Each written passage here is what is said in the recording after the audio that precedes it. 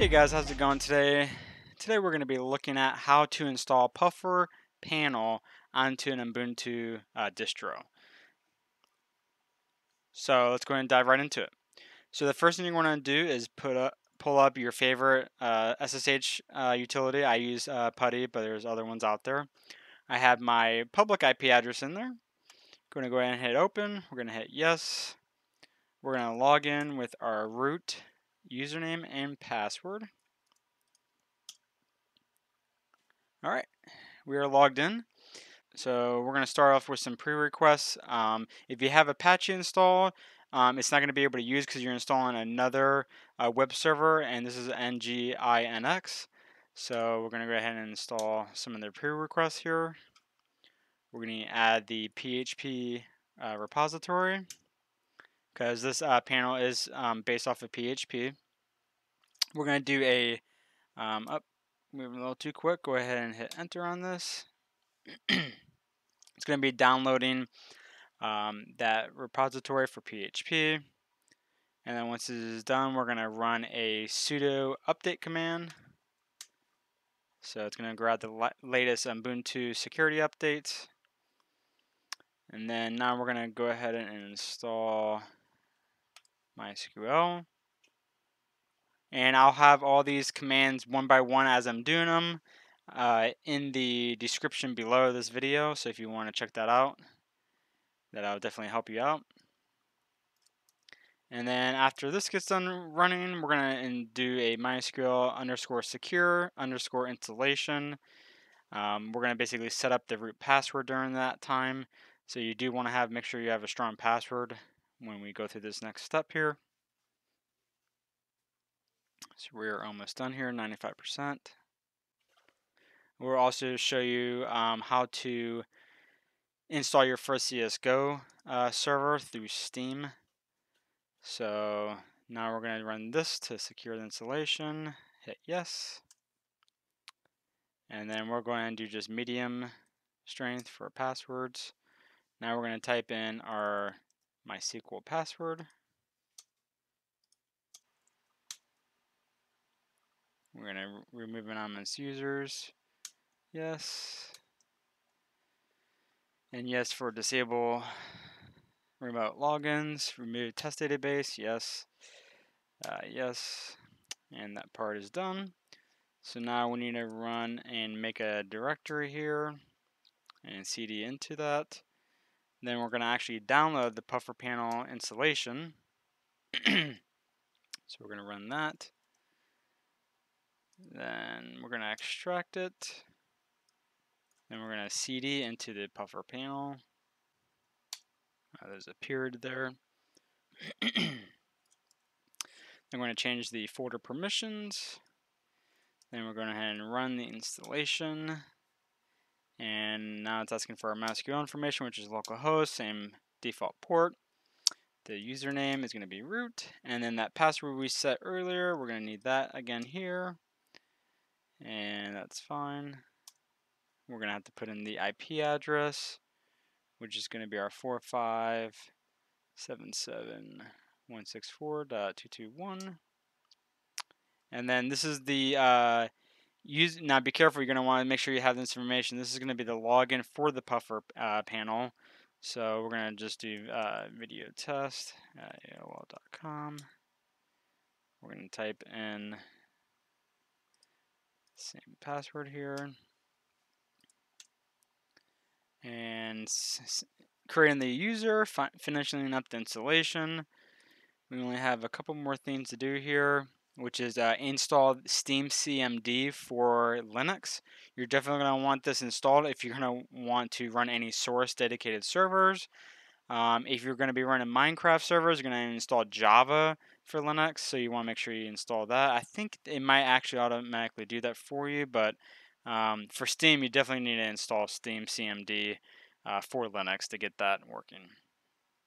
But we're going to make sure our panel works before we go and run that installation. So hit no on that, and it's saying we should be accessible now. So if we go back to our previous tab, reload, and you can now see pufferpanel is loading. and it's just that IP address we set up. So we're gonna do our email that we set up, which is the video test, and then our password that we set up that we just generated. Hit login, and there you have it. You do have pufferpanel set up. Like I said, there are a couple of things that we still have to do before you want to create a Steam server. So before we do all this, let's go back to our SSH tunnel and let's install Steam CMD for Linux. So like I said, these instructions one by one will be in the description of this video, so you can have it step by step. Let's go ahead and get run. We're gonna hit yes, and yes on the download. So let's go download the preview request here. We'll just wait for this to get done. I'll go ahead and pause the video here because this might take a little bit longer to download. Alright, it's done downloading. So let's go ahead and run our next command.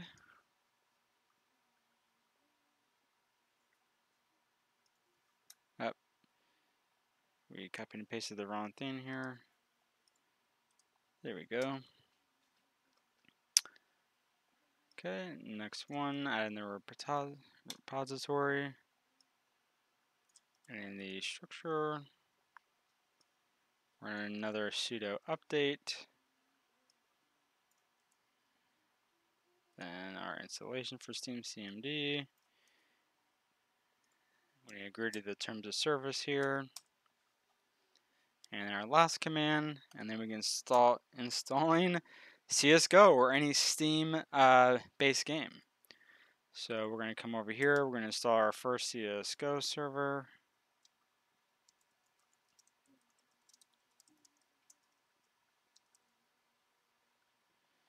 Location, okay. We're going to assign it to that test admin account.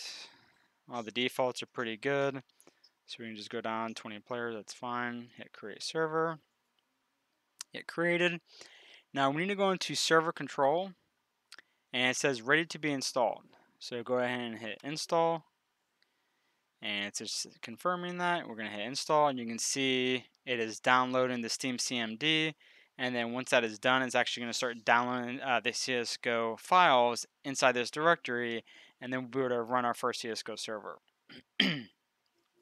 So like I said, this is going to take a little bit because it's downloading. I don't know how big the game is now, 5 or 10 gigs for the server installation, maybe even more. I think it's actually 20 gigs now. So this can take a little bit long, so I will pause the video here, and when we come back, we'll make sure the server starts up fine, and then we'll go ahead and set up a Minecraft server as well. Alright, like I said, the installation of CSGO might take some time. It could take 30 minutes to an hour, just depending on your data center's server speed, internet speed, I mean. Alright, like I said, this could take, 30 minutes to an hour. We've only been doing it for about 10 minutes, and we're already at 60% of the way there, so you can see that in the console area. Let's go ahead and open up a new tab and go to create new server, and let's create our Minecraft server, because I just found out that you actually don't need to install Java. It'll automatically do everything for you already on that. So let's just do test Minecraft server. And we're going to go to server plugins. So we're going to do just a vanilla Minecraft server. We need to set an owner. So we're set our admin there. We're going to change the port because I already created our Minecraft server, but this is going to be the second one that we're doing.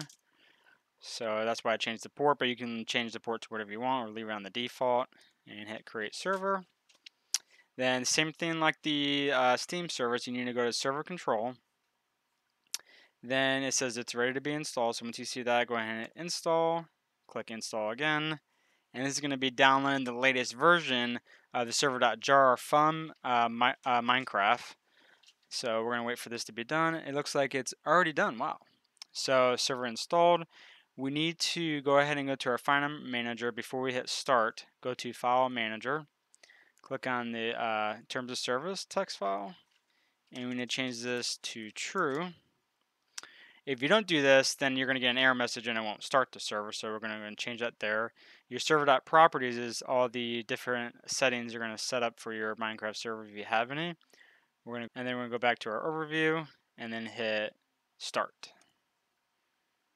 So we should see it starting up here in just a minute. And it should start our server here in just a minute. If you do get this error message here, that just means you need to go into your file manager and go into the ULA, which is the terms of service, and you just need to agree to that, and you just type in true.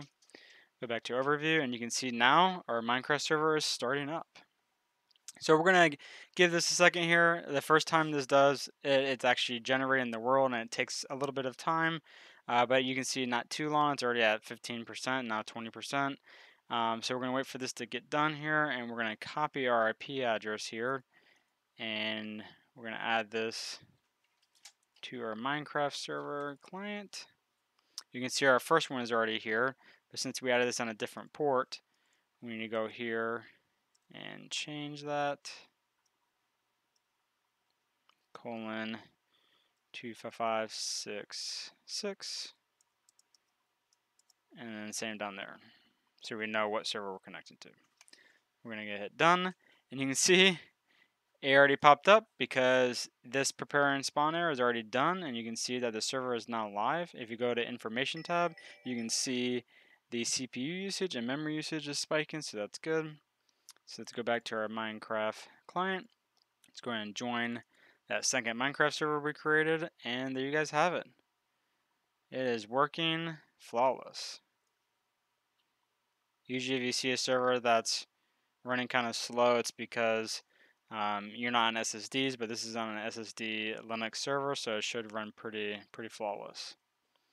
But there you guys have it, how you can install Minecraft and CSGO on a puffer panel and how to get it set up and run the installation so you can hopefully host some cool servers. So before I end the video, I'm going to go back to that CSGO server and make sure we can connect to it, and we'll be up and running. Alright you guys, our CSGO server finally got done downloading, so we'll go ahead and hit start so we can start the CSGO server up, and then we'll go ahead and try and connect to it. And it looks like it's starting up pretty quick. So let's go to information, and you can see we are now running. You can see the CPU usage it's using, and this looks like we need to possibly add a server auth ticket. So we might need to change that. So let's go ahead and look at that. So let's go ahead and stop this. And we need to go to information. I did forget this step. And we actually need to edit the server. So let's do find server. Click on the CSGO server. Click on edit. And then this GSL token, we need to go ahead and go to the Steam community, the link here that it gives you right here. And we need to get a game login token. So when you create that login token, it's going to ask you for an app ID, and for CSGO, it's app ID 730. So you put that in there, you hit create, you're going to get a generated set of numbers there, and I'm going to go ahead and put mine in there right now, but I don't want anyone else to see that, so we're going to go ahead and just pause the video. I'm going to paste that in, and then hit update server. So I'm going to do that right now. So I just updated the server. Now I'm back on the remote area. So we're going to go ahead and hit start now. And now it should start up and we should be able to connect to it now. So let's wait for it to load. And you can see now we're getting the VAX secure mode is activated. It is connected to the Steam server. So now let's go ahead and open up Steam and see if we can connect to that server. Alright, we have CSGO loaded up. We are connecting to our new CSGO server. So you can see it as everything is fully working. This is it, you guys. This is how you can set up pufferpanel on Ubuntu Linux. How to set up two different types of servers. You got Steam CMD with CSGO, and then you got Java with Minecraft. But like I said, you don't need to install Java on there because it looks like it automatically downloads the right binaries for it. So there you have it, you guys. Now you can have some fun and play some CSGO.